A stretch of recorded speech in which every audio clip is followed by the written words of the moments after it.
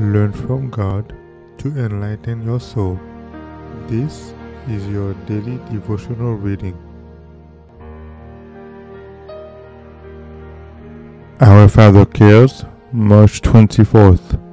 Who shall receive God's seal? And I saw another angel ascending from the east, having the seal of the living God, and he cried with a loud voice to the four angels, to whom it was given to hurt the earth and the sea, saying, Hurt not the earth, neither the sea, nor the trees, till we have sealed the servants of our God in their foreheads.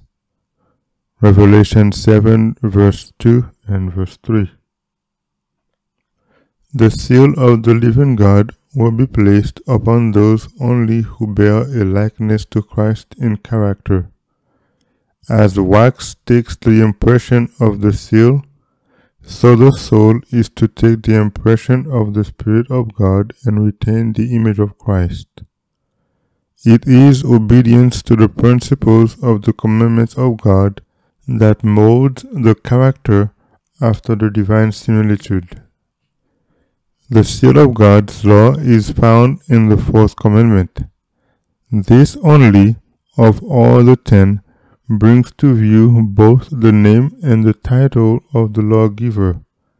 It declares him to be the creator of the heavens and the earth, and thus shows his claim to reverence and worship above all others. Aside from this precept, there is nothing in the Decalogue to show by whose authority the law is given. The Israelites placed over their doors a signature of blood to show that they were God's property. So the children of God in this age will bear the signature God has appointed. They will place themselves in harmony with God's law. A mark is placed upon every one of God's people, just as verily as a mark was placed over the doors of the Hebrew dwellings to preserve the people from the general ruin. God declares, I gave them my Sabbath to be a sign between me and them, that they might know that I am the Lord that sanctify them.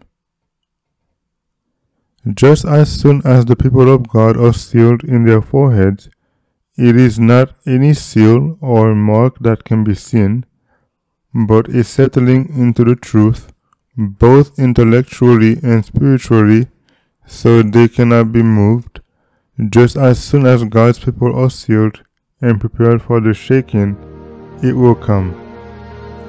Indeed, it has begun already. The judgments of God are now upon the land, that we may know what is coming. Our Father Cares, March 24th.